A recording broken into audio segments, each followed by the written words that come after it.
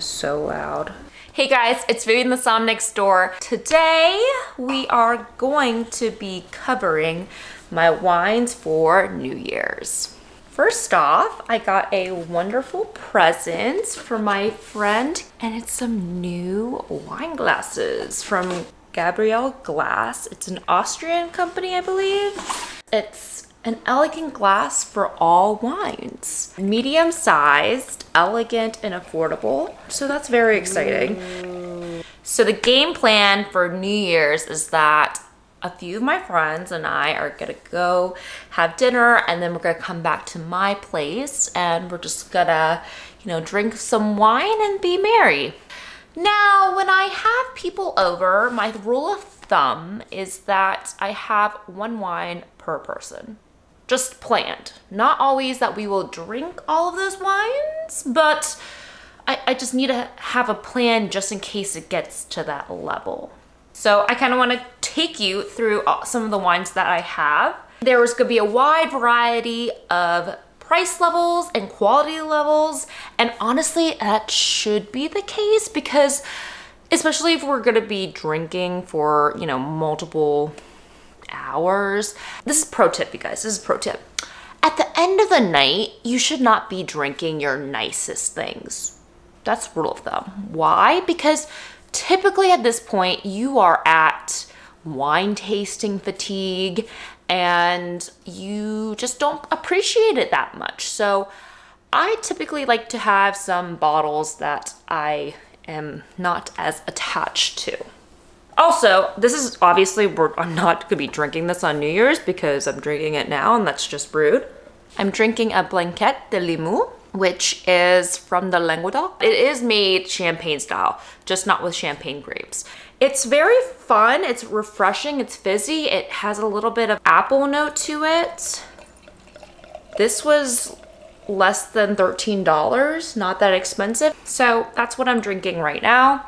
The first wine, also you don't want to have the nicest because it's probably gonna go pretty quick. And this is one that you have seen before, and I stand by my decision that I think this is a great wine for its price. And it's not a champagne, but it is the Schramsberg Blanc de Blanc. This is a California champagne style wine. So Blanc de Blanc means that it is made with 100% Chardonnay. And I think I'm gonna start off with this. And I think also because it's the Blanc de Blanc, it is the most crisp. So this is probably my middle of the pack sparkling wine. Because again, we don't want the nicest and we don't want the worst, the first wine. Then I think what I'm gonna do is stay in the Blanc de Blanc realm. And I'm gonna go with my first champagne. My first champagne is a grower champagne. A grower champagne is basically a small producer who grows their own grapes. So a lot of the champagne houses, they source their grapes from different growers. And I highly recommend grower champagnes because you actually get very good quality and for a fraction, usually a fraction of the price of very famous champagne houses. And I would say grower champagnes are much more like Burgundy in the sense that they're more terroir driven. This one, unlike other champagnes you will notice, has the vineyard, but that is where the grapes come from for this wine. I highly just suggest going for a grower champagnes. I know it's not a Veuve or a Krug or a Bollinger or Tanger, but most people just don't really know. And also, I think it tastes amazing for the price. So I really recommend grower champagnes. The champagne that I spend a little bit more money, but not crazy because, I don't feel like blowing like $100+ on a champagne.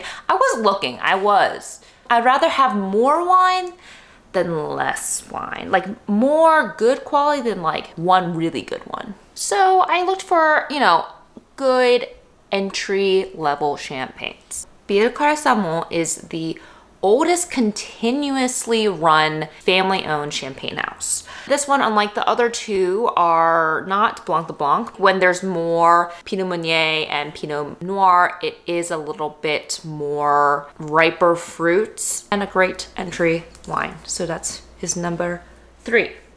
On game day, we gotta decide, do we need 5 sparkling wines or do we just need 4? I'm gonna get the temperature of the room, but we have 2 options. So I have Cava. This one is Blanquette Perez. It is a Cava. This is made same method as champagne, but it is on lees for a less amount of time. Quite affordable. This is an option. Or we can go to Gruet. So I visited Gruet in New Mexico. I actually am not really sure if I tasted this wine while I was there, but it is made champagne method. I asked them while I was at the tasting, I was like, so do you guys grow all the grapes here in New Mexico in the high plains? And they're like, oh, just the Chardonnay. And then if they need Pinot Noir or Pinot Meunier, they get it from California. And I was like, I see. Which is why they don't have like an AVA on here. But it is interesting that the Chardonnays do come mostly from New Mexico. There were some pretty good ones out there, I will say. And especially as the quality goes up, it did get more expensive. So this entry-level one, I am not so sure, but this one also came to $15. I do not know if I need both of these, but we'll find out. Backup on backup. So those are my sparkling wine options. Okay, so then I was gauging my audience, and I feel like my audience is very red wine heavy. As we transition to our red, I think we have to start with the best red because, again, we might be 3 to 5 wines in, and we are approaching wine fatigue for some. So again, as I scan the room, I may open this or may not open this. I would like to. So Inglenook, super OG Napa winery. They've been around since like the 1880s. Pretty old.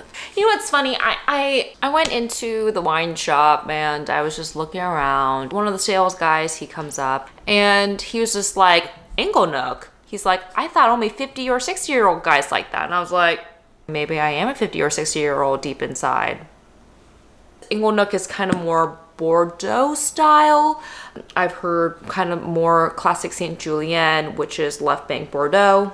So this will give you a lot more like earthy, leathery, herby vibes. Has still a nice backdrop of cassis, black cherries, and some chocolate in here. So I'm pretty excited for this. I think 5 years have given it some time to smooth out a little bit. And yeah, I'm pretty excited to open this bad boy up. That is my first red. Who knows what number of wine that will be. And then I have some filler wines. How about that? Filler wines. You've seen one of these because I talked about it in my winter reds. But the first one, right, Cabernet Sauvignon from Colchagua. Again, like I was saying, just nice, just have on the ready. Because you just never know. You know, can't go wrong with a Chilean cab. If we get to it, this will be number 8. You have to have a sacrificial wine. And it doesn't mean anything bad for the wine. You know, we are approaching late into the night, so you want some wine that you're like, meh. This was just like on sale, and I was just kind of piqued my curiosity. Garnacha, and I think a little bit of Syrah in here. Honestly, I do not know too much about this D.O. Almanza. Sorry. Aww. I don't know where that is in Spain. All right, those are the wines that I'm gonna be ringing in the new year with. Please comment down below of what you guys are gonna be drinking and also what other topics that you want me to cover. Please hit that thumbs up button and subscribe.